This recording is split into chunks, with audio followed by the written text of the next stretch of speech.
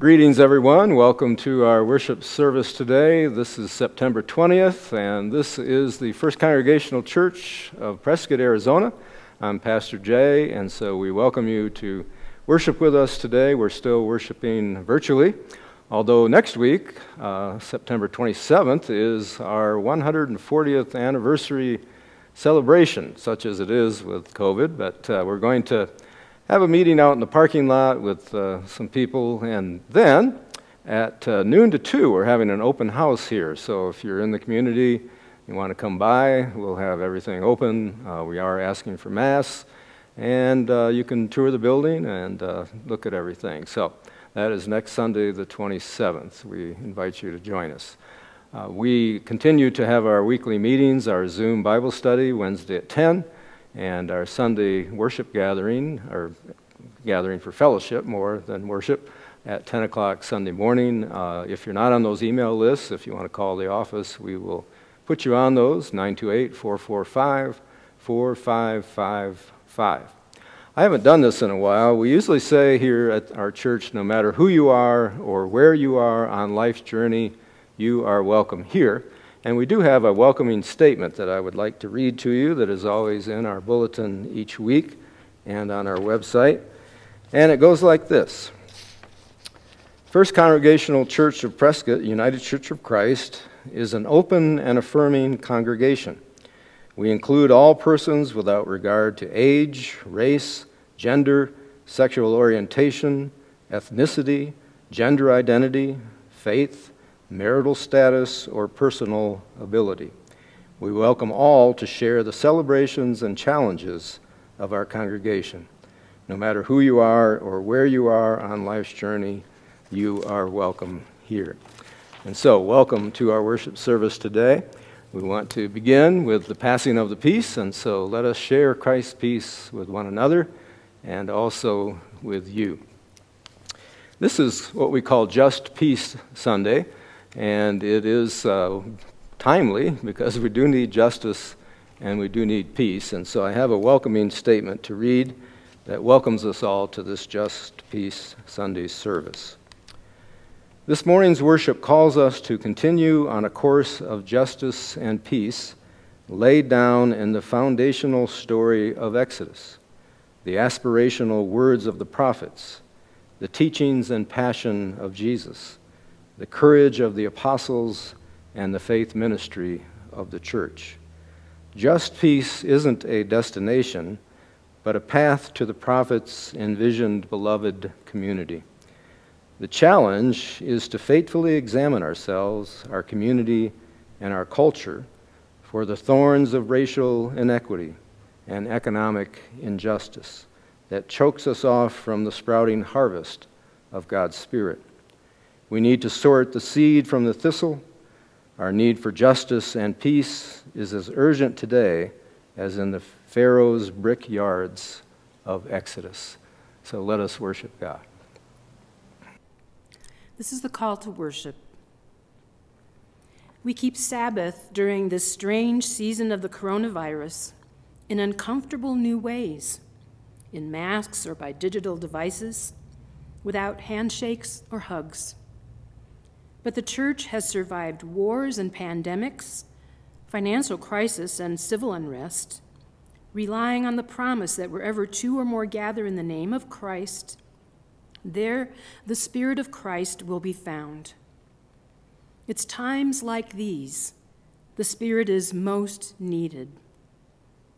The work's not done, God's reign not yet come. So let's gather in the name of Jesus. Let's proclaim it from our pulpits, whisper it into our masks, sing it in front of our computers, and know that all over the world, the Spirit of God is molding us, shaping us, recreating us into the body of Christ.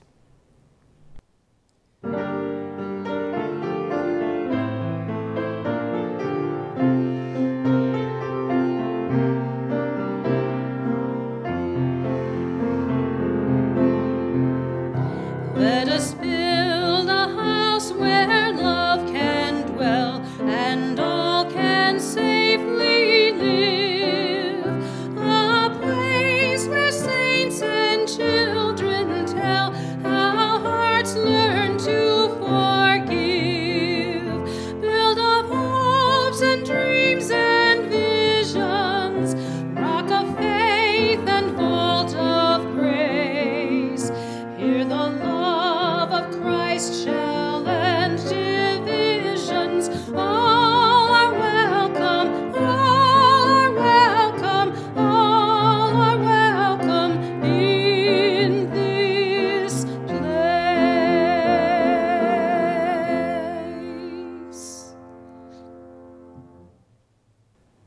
This is the prayer of confession.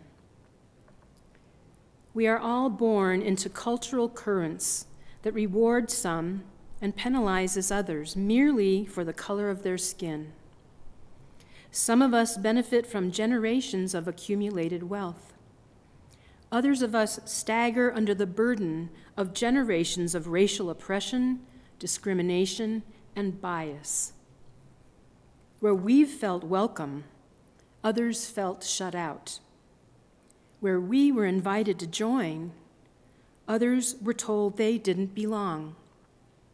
Where some have been willing to invest in us, others' gifts have been consistently undervalued. Where we've been asked to share our thoughts, others have been told to keep quiet. Where we've found opportunity, others have run into barricades. For over 200 years, this country has struggled to live up to the aspirational equality written into our founding documents. For over 2,000 years, the church has struggled to live into the promise of the gospel's beloved community. It is too easy to swim with the toxic cultural currents that ultimately drown both the oppressed and the privileged in the lie that the value of a person can be determined by the color of their skin. Forgive us for our complicity and collusion to this damaging lie. Redeem us by stirring up your spirit, which has turned tides of subjugation, injustice, and oppression in days past.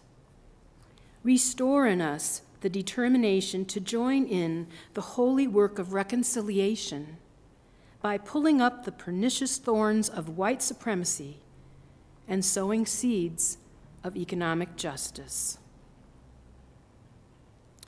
The assurance of pardon. Our worth is not determined by how the world judges us or how much the economy values us. Our worth is neither increased or diminished by our deeds, our impairments, our productivity, or our failures. Our worth is determined by the price God paid for us. While we were still sinners, Christ died for us and for the world. For God so loves the world that he sent his only Son to die for us. When we confess and repent of our sins, God forgives us. All right, it's time for the children to gather and the adults for the children's time. I came into the church today and discovered some changes that were made down front here. I think JJ may have done this, so I got to figure out where he's at. JJ, are you around? I'm back here. Oh, there you are. Hey, how you doing? I'm mighty fine. How are you? Oh, if you haven't joined us before, JJ spent the summer down south, so he has a little bit of a twang that happens now. He's my little brother. I introduced him about the time that COVID shut us down because we need some comic relief, and so JJ comes every week and tries to provide that to us. So thank you once again for joining us. You're quite welcome. All right, well, I'm kind of surprised. What do we have here? You've got all kinds of stuff that you put up here. Wow. Well, thank you. Yeah, well, explain this to me. Now, I think I know what it is. Is this the Ark? Yep. Oh, I see you've created the River Jordan as well here. Yep. Very good, very good. And, you brought the 12 stones also. Wow. Well, yeah. I've always wondered, is that yeah with several syllables? Yeah. Okay. All right. Just wanted to make sure. All right. So, wow, you've got the whole story of Joshua 3 and 4 right here. You are great. I knew it. All right. Well, let me just describe this then to everybody. So here we have the Ark of the Covenant, right? Yep. All right. So that's where God's presence dwelt, and we're told in the story that the ark went first before the people, and I see that you have given a respectable distance before yourself and the ark, very sharp. Yeah, I don't want to touch it and get hurt, so I'm supposed to stay away from it. That's right. So that represents the presence of God, and here we have the Jordan River, And then we have the stones that we'll get to in a minute. So, how are you going to do this? Well, I'm going to go over the Jordan. Oh, all right. All right, so let's see. Let's see if you act out the story. Here we go. Woo! Woohoo! Oh, look at that. Wow, you're going right through the water. Look at that. Wow. You're standing right on the dry ground in the middle of the water. Woohoo! All right, very good. Okay, and now we come down to these stones. So what is this all about? Well, they were told to get 12 stones out of the Jordan River to remember how God brought them across the river. That's right. So they were to set up this 12 stones as a memorial to always remember this story of how God let them cross the Jordan River. Look at all that water you just got through. Woo! Woo! Wow! Yeah. Well, thank you once again. You just amaze me every week. So how long did you work on this week? Oh, I was here all week. Oh, wow. Very nice. Thank you once again. Well, boys and girls, this is the story of Joshua and the people of Israel crossing the Jordan River. The Ark of the Covenant, which was the presence of God, helped them to go through the river, and they were to remember because of the 12 stones they were to set up. So, let's give thanks to God for what God has done. Let's pray. Thank you, God, for this reminder of your power, how you helped your people get through the troubled waters of the Jordan and come to the other side, and then set up this memorial to always remember it. So help us to give thanks to you for your power and how you watch over us, and to always remember all the good things that you do for us. We pray in Christ's name. Amen. Thank you very much. Look forward to what in the world you've got going next week. Say goodbye. Bye. This is a scripture reading for today, chapter 3 of the book of Joshua, and I'm reading from the Common English Bible. Joshua took down the camp early in the morning. He and all the Israelites marched out of Shittim and came to the Jordan, where they stayed overnight before crossing. At the end of 3 days, the officers went through the middle of the camp. They commanded the people, "As soon as you see the Lord your God's chest containing the covenant and the Levitical priests carrying it, you are to march out from your places and follow it. But let there be some distance between you and it, about 3,000 feet.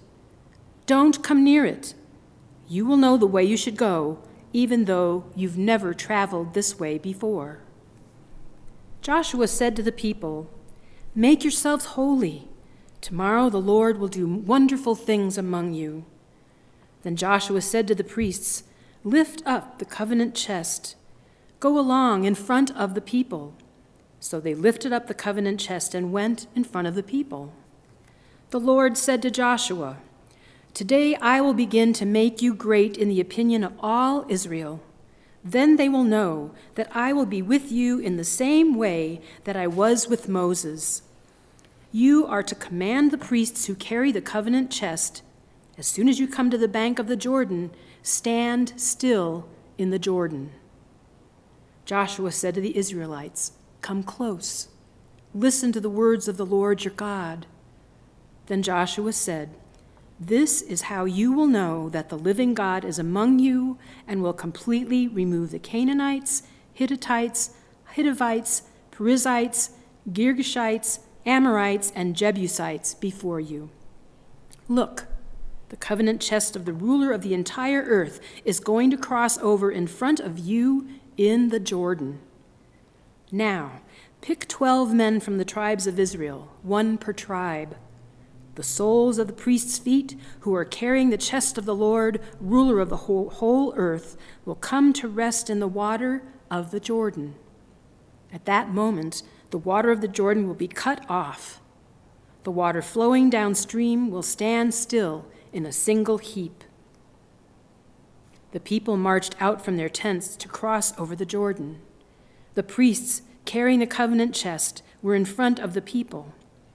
When the priests were carrying the chest came to the Jordan, their feet touched the edge of the water. The Jordan had overflowed its banks completely, the way it does during the entire harvest season. But at that moment, the water of the Jordan coming downstream stood still. It rose up as a single heap, very far off, just below Adam, which is the city next to Zetharon. The water going down to the desert sea, that is, the Dead Sea, was cut off completely. The people crossed opposite Jericho. So the priests carrying the Lord's covenant chest stood firmly on dry land in the middle of the Jordan. Meanwhile, all Israel crossed over on dry land until the entire nation finished crossing over the Jordan. The word of God for the people of God. Thanks be to God. Joshua 3 and 4 tell us the story of the Israelites finally moving to the promised land. In order to do so, they must cross over the Jordan, and Joshua 3, as Jane read to us, describes for us the events that happened as they crossed over. Joshua 4 is an interesting chapter because it tells us that they are to memorialize the event by gathering 12 stones. Let me just read a few verses from Joshua chapter 4. Joshua says to the people, "Choose 12 men from among the people, one from each tribe, and tell them to take up 12 stones from the middle of the Jordan, from right where the priests stood, and to carry them over with you and put them down at the place where you stay tonight." And here's the crucial verse. "In the future, when your children ask you, 'What do these stones mean?' tell them that the flow of the Jordan was cut off before the ark of the covenant of the Lord. When it crossed the Jordan, the waters of the Jordan were cut off. These stones are to be a memorial to the people of Israel forever." And so God makes sure that they're going to remember this event by gathering these stones and taking them with them. And so we have not only the crossing of the Jordan, but we have it being memorialized in these stones, and more on that as the sermon comes. May God bless to our understanding the reading of Holy Scripture. Amen.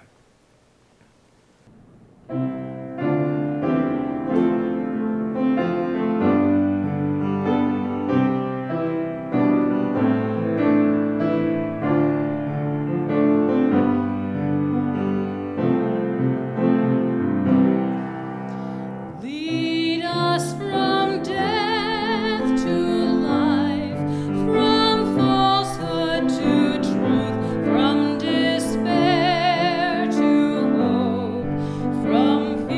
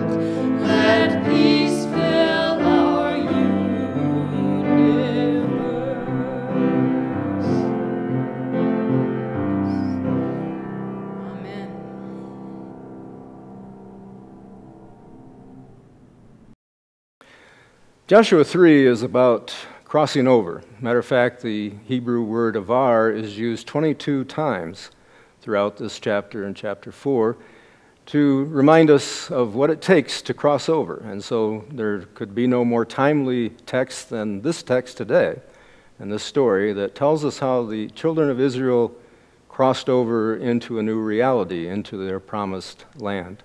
We too need some help to cross over into the new reality we find ourselves in, and so we're going to hear today God's directions to them. As I thought about this text, I thought about getting directions and remembering that pre-cell phone and pre-navigation, we had to use a map. And often the maps weren't that great, and so we found ourselves having to stop at gas stations and ask for directions. It would sound crazy to the young people today to hear that, but that was the reality. And if we went to a small town, we would go to somebody and say, "Where is the Simmons house?" And they would say, "Well, you go down to the Clarks and take a left, and then you'll see the Simmons house down from there." To which we would have to ask, "Well, where is that house?" And then they would have to say, "Well, that's the red house down there." So we've come a long way in getting directions from the days in which we had to truly ask for help. And so today we're going to hear from God to give directions to the Israelites as they begin this process of crossing the Jordan. He gives them 4 directives. I want to share them with you today, and I hope that they are instructive for our own journeys as we are crossing over into a new reality in our own lives. First thing he says is you are to follow the Lord, obviously. But notice in the text that that's made very clear and simple for them because they are to follow the Ark of the Covenant. The Ark of the Covenant was a 4-foot by 2-foot by 2-foot acacia wood box that had 2 cherubim on top of it, overlaid with gold, and it was very significant to the people of Israel. So when they saw the Ark of the Covenant, they thought that is the presence of God. And so the presence of God is going to go before them across this river Jordan. Inside the ark, according to Hebrews chapter 9 and verse 4, are the 10 Commandments, the 2 tablets of stone, a jar of manna from their Exodus experience, and Aaron's rod that budded, or a portion of Aaron's staff that budded. That was a miracle back at that time. And so these 3 very important, prominent things are in this ark, and they are symbolic to the people of God's presence and of God's power and of how God led them to where they needed to go. And so this ark goes before them, and they're to follow the Lord across the river. So I thought about that in our context, about our need to follow the Lord. What would that look like? You know, we're post-reality now that we used to know. In this new reality in which we find ourselves, is there a need to change our directives as far as what it means to follow the Lord? Probably not. You know, just as before the pandemic, to love God and love neighbor was a way of following God, so it is now. To be a Matthew 25 Christian was the same before as it is now. Matthew 25 is where we read that Jesus says, "As you've done it to the least of these, you've done it to me." And so we have that to look to, too, as a way to follow the Lord. We follow the Lord by the Spirit. We have the Spirit inside of us, the Bible tells us, and in a mysterious way, the Spirit guides us and enables us to follow the Lord. Sometimes it's a gut feeling that we have. Sometimes it's the aligning of circumstances. Sometimes it's doing a pro and con checklist until we feel we're being led in the proper direction. And sometimes it's the help of others who can help us to know how to follow in the path of the Lord.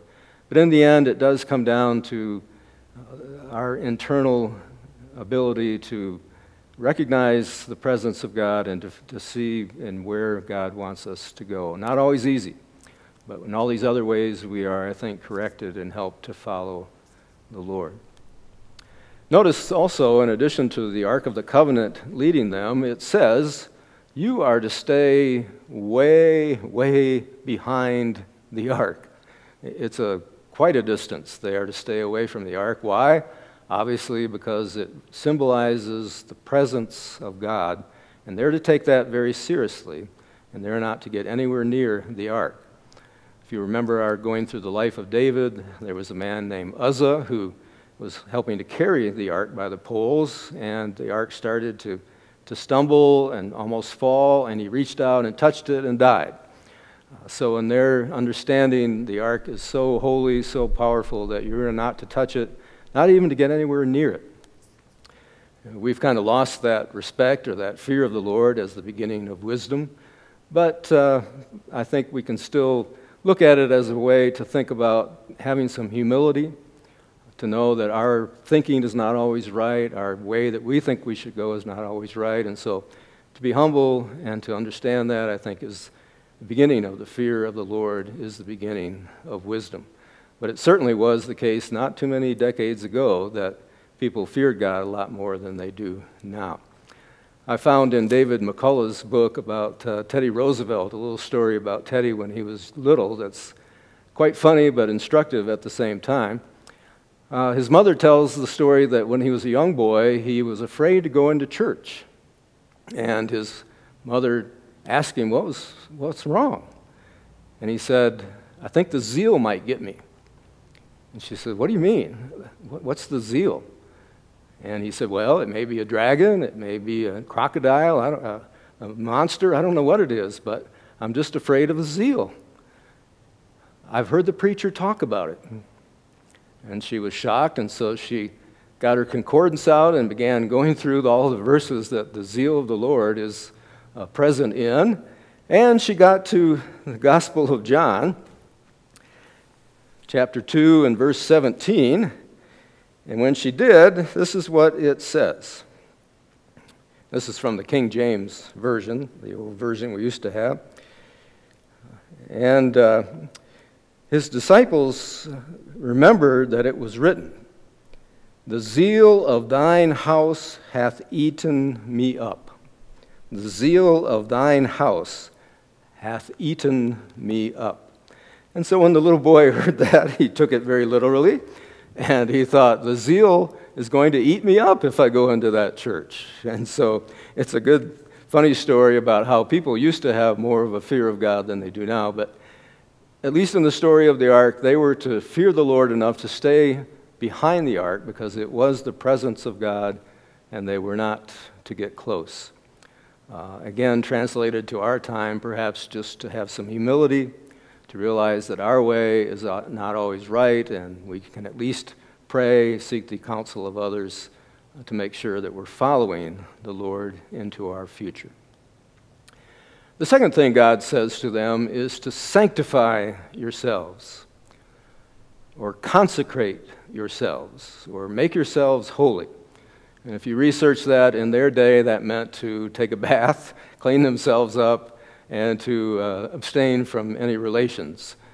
But it was a way for them to prepare for this journey ahead, which was going to be an amazing journey. And so God wants them to sanctify themselves and get ready.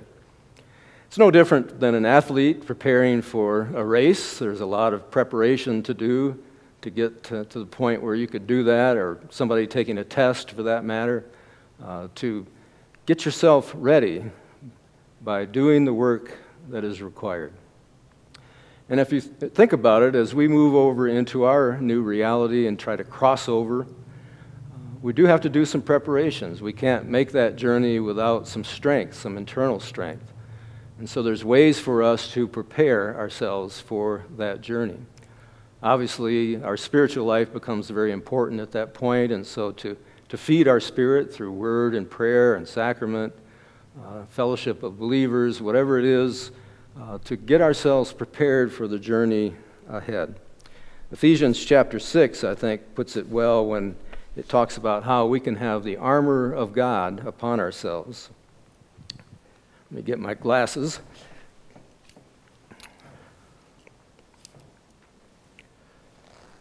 Ephesians 6 says this, Finally, be strong in the Lord and in his mighty power.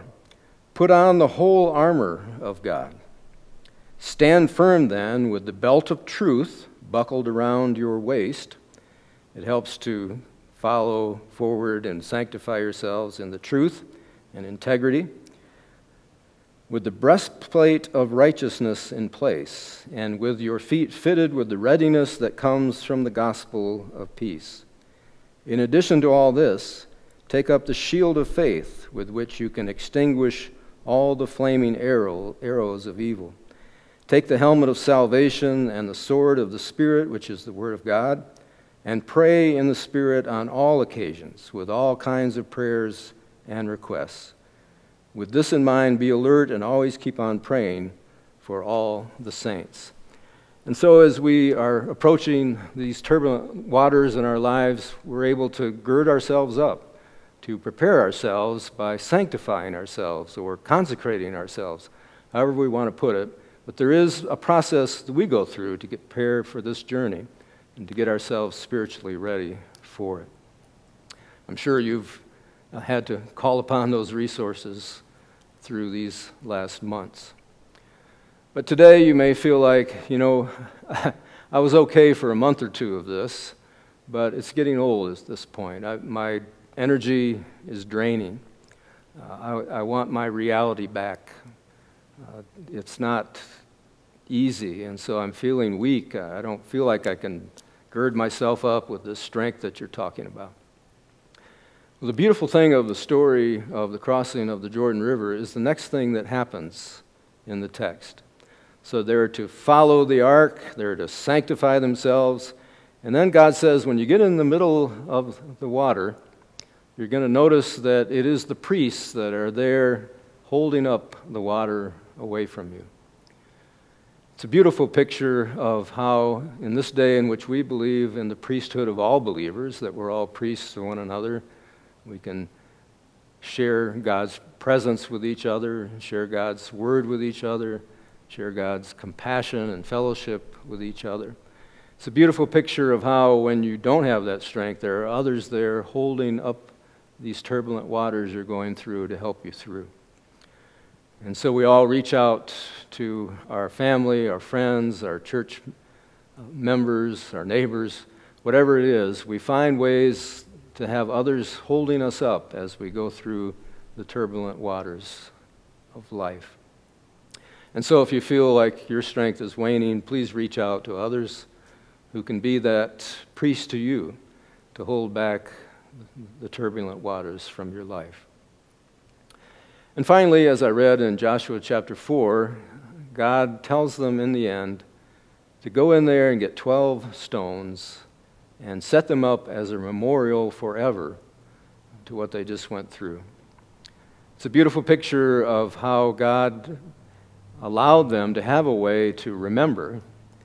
And as they go through other things in their lives, they would go and look at those stones and remember, yes, God did deliver us, and God can deliver us again. The Jewish faith is very good at this. In the Seder meal, there's always a remembrance that's done, and the children ask the questions so that they can begin to process and internalize how God has helped God's people through the centuries. In the church, maybe the closest equivalent we have is the sacrament, the Lord's Supper, in which each time we partake of it, we remember.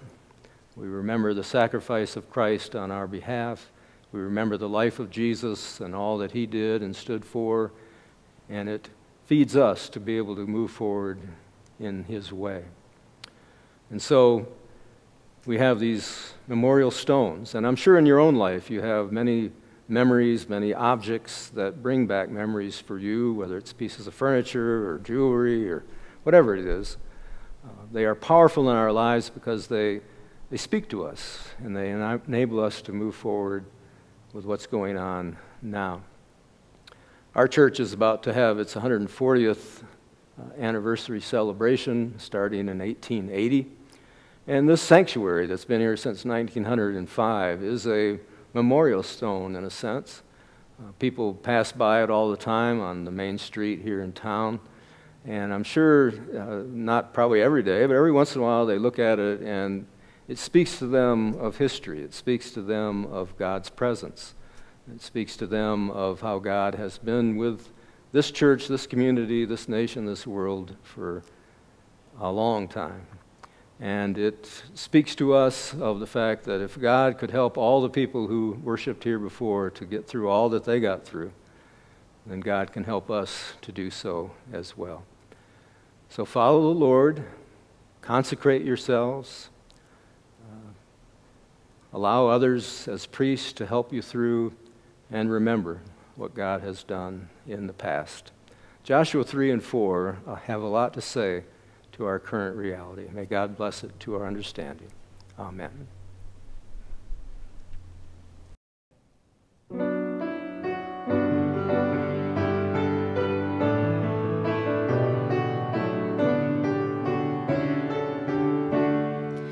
May we find richness in the harvest of justice, which Christ Jesus has ripened for us. Bread for the journey, bread for the hungry, all for the glory and praise of our God. Gather with patience for those who have nothing. Leave them your riches, and you will receive. Make room for the poor ones, make way for the stranger, for I am the Lord your God. For to have mercy on those forgotten, this is my true law, this is my command. Clothe the naked, be home for the orphan, be hope for the widow, and welcome the lost. For to have little is to be abundant, to give what remains, to give all we have,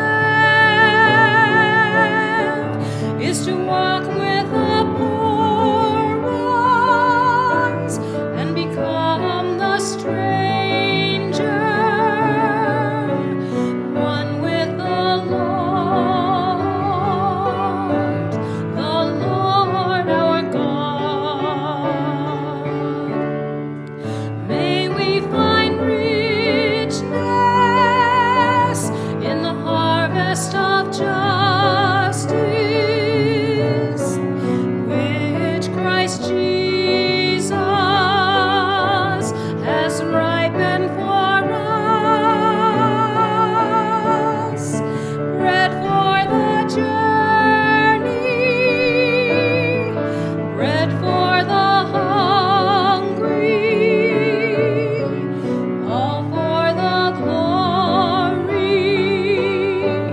and praise of God.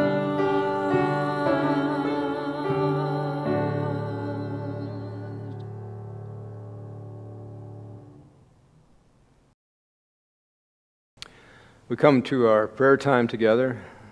I think collectively, virtually, we have many, many requests to share with God, and so in this prayer time, we shall do so collectively and individually. We also have much to pray about in our nation and world, whether it's fires in the west or hurricanes in the southeast, whether it's on this Just Peace Sunday, the need for justice and for peace. A lot to pray for, so let us join together in prayer. Holy God, we come before you today, and we do lift up collectively all the requests that are on our hearts today. You know each situation, you know each person, you know what they need. And so in the mystery of prayer, we pray for all requests today as we lift them up to you. May your will be done. May you give insight and direction, healing, comfort, encouragement, whatever it is. May it come from you now to all who are listening to this prayer. And we do pray for our nation, a nation in need of justice and peace. We pray that you would bind our wounds and bring us together as we go forth into this fall and into the new year. May there be a way for peace and justice to grow and prevail. We pray for our brothers and sisters in the West and the Southeast and globally, going through all kinds of trials and tribulations and turbulent waters. May they know your presence. May they know your abilities as they gird themselves up with your strength. May they know the help of others as their priests who can be ministering to them through trying times. And may we all remember the times you have already brought us through. And may that be courage, strength, and comfort going forward. We pray all of this in Jesus' name, who taught us to pray, saying, Our Father, who art in heaven, hallowed be thy name. Thy kingdom come, thy will be done, on earth as it is in heaven. Give us this day our daily bread, and forgive us our trespasses as we forgive those who trespass against us. And lead us not into temptation, but deliver us from evil. For thine is the kingdom and the power and the glory forever.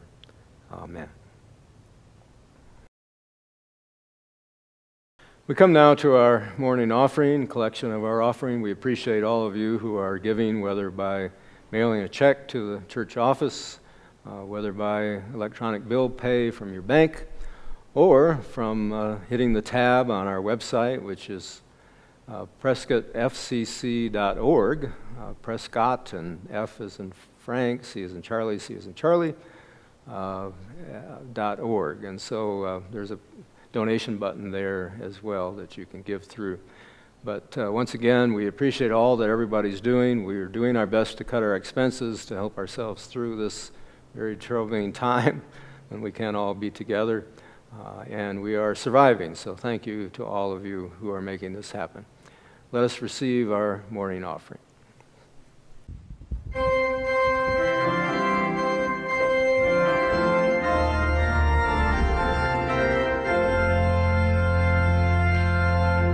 Praise God who rules all worlds, the risen Christ adore. Praise God the Spirit, holy fire, one God forevermore. Rejoice, rejoice, rejoice, give thanks and sing.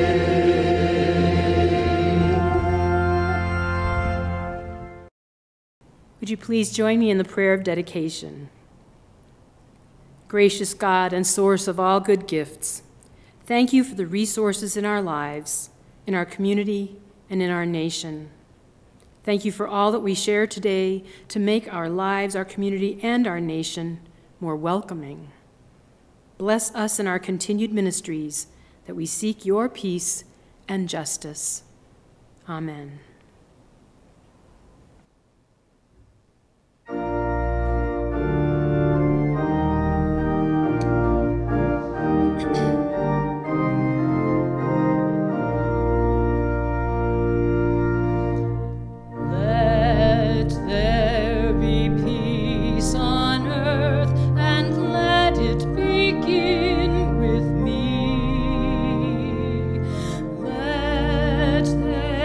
Be